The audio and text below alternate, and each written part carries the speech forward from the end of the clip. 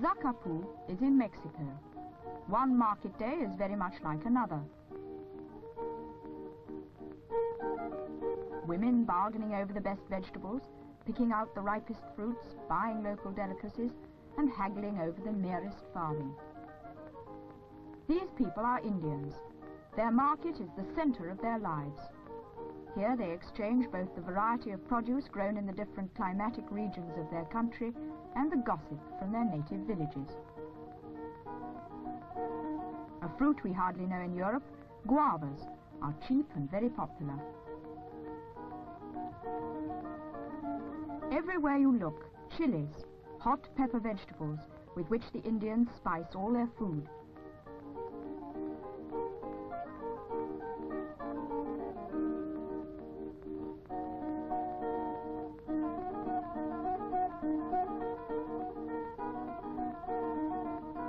Beans form an important part of the Latin American diet.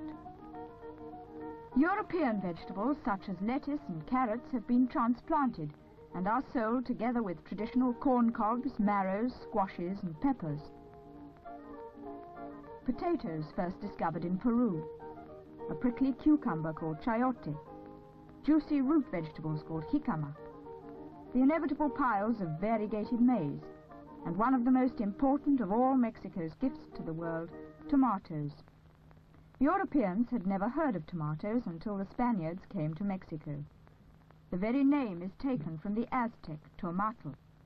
Today, considerable quantities are exported to the United States.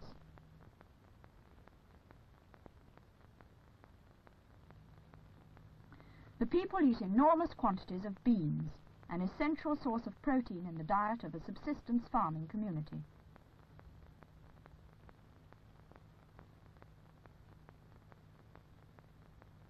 Another delicacy to reach Europe from New Spain was the pineapple. Subsequently planted in the Canary Islands, the fruit soon became very popular all over Europe.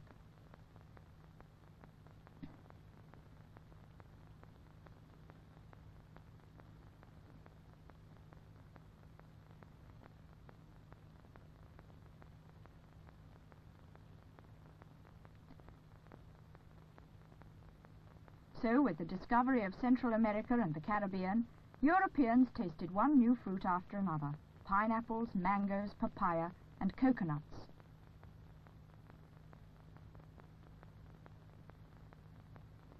Cocoa trees grow in the steamy forests of southeastern Mexico.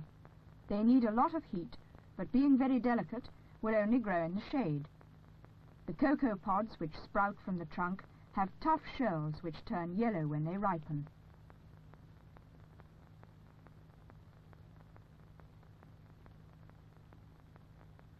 There is no fixed harvest because the seasons hardly vary in the tropics, so all the year round there are ripe pods to be picked. Though cocoa was discovered in Mexico, the country now produces only a fraction as much as other countries in South America and Africa.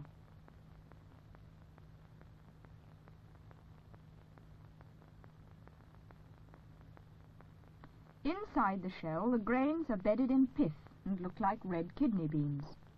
Once they have been separated and washed, the beans are fermented and then spread out in the sun to dry. At this stage, they have an unpleasant, bitter taste.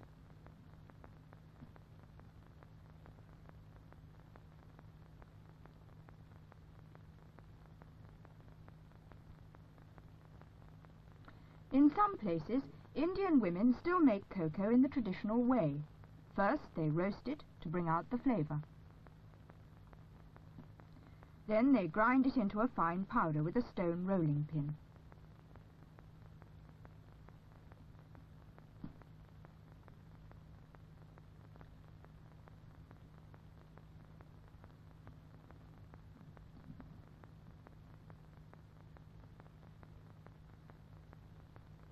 After this, it is mixed with water and patted into a thick paste.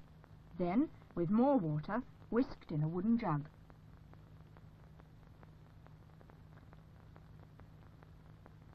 This is the old Indian mixture, made with water and honey.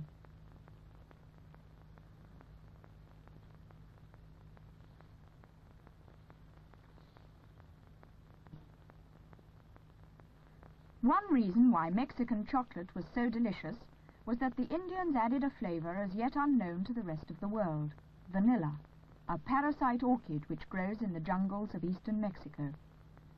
In the pods of the flower, the Totonac Indians found a miraculous sweet oil. In the sun, the oil becomes concentrated, and the perfume is overpowering. Vanilla is one of Mexico's most valuable exports. In this courtyard alone, there is over 1,000 pounds worth. Most of this vanilla is still grown in the jungle in very small quantities by the Indians. It is then bought by middlemen who employ the same Indians to prepare it for export.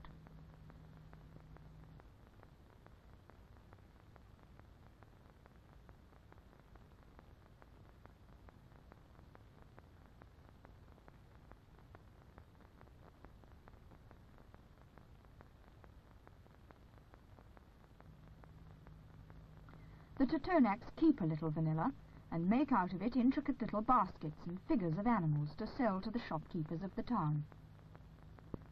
Because of vanilla, the Totonacs are the richest of all Mexican Indians.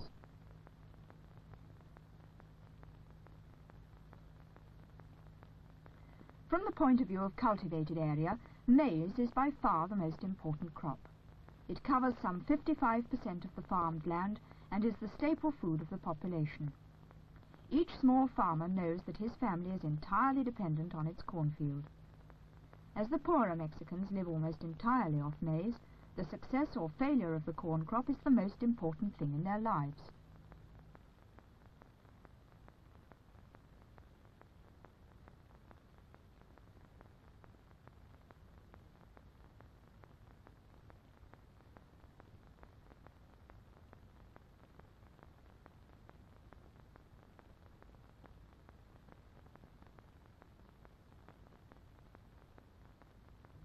It is cooked and eaten in all sorts of ways.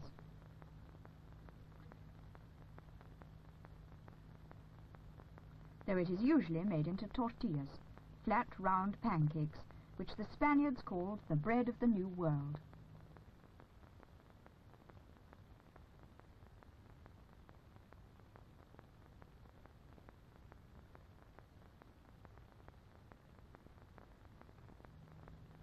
Not all the products first discovered in Mexico were edible. It was here, for instance, that Europeans first learnt about rubber, which grows in the tropical forests.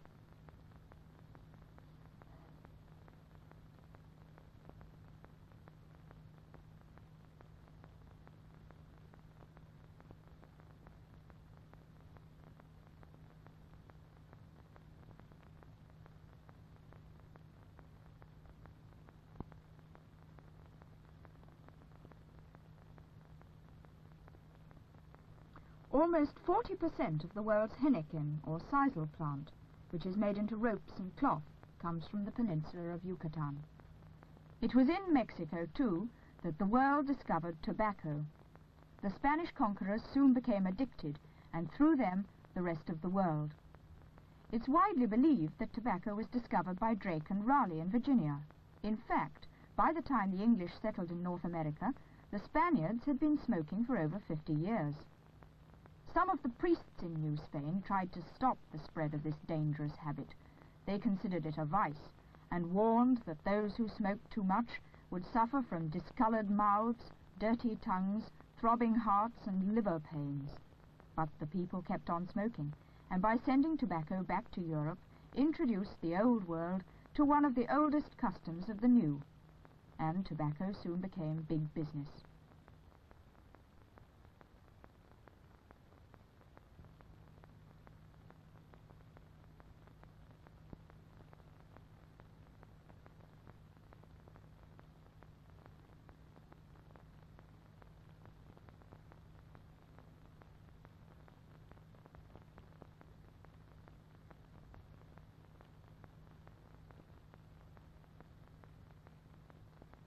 The Indians still roll the same primitive cigars.